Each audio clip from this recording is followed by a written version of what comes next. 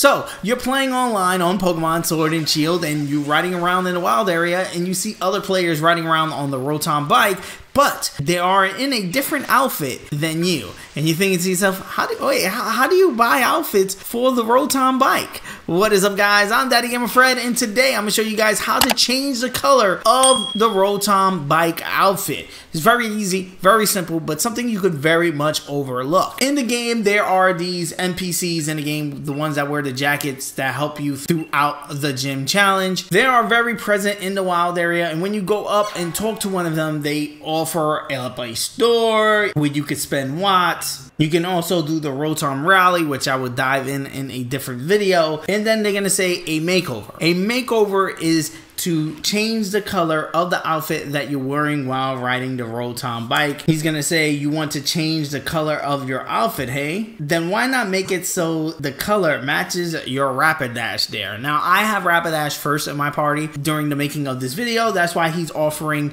to make my color the same as Rapidash. No matter what Pokemon you have in the beginning of your party, he's gonna suggest that you change the color to that Pokemon's type. So if you have a fire Pokemon, your outfit is gonna be predominantly red. If you have a fighting, brown, psychic, purple, and fairy, pink, and stuff like that. Also, you can change your bike outfit back to the original Rotom color by just selecting Rotom. This is pretty cool because it opens up a ton of possibilities for color options. And if you're like me, you want to stand out, you want to look different, go for a unique color that either fits your playstyle or fits something that you feel is unique. I'm a simple guy. I like red, so the Rotom is just fine for me. But let me know in the comment section below, what color are you rocking on your Rotom bike? And that's gonna be it, guys. If you're new around here, please hit that subscribe button. I do videos like this every day, tutorial stuff for Pokemon Sword and Shield. If you want to be notified on the next time I drop a video, ring the bell. If you enjoy the video, hit the like button. It does help me out a ton as far as moving the video over into recommended so other people can check out the video.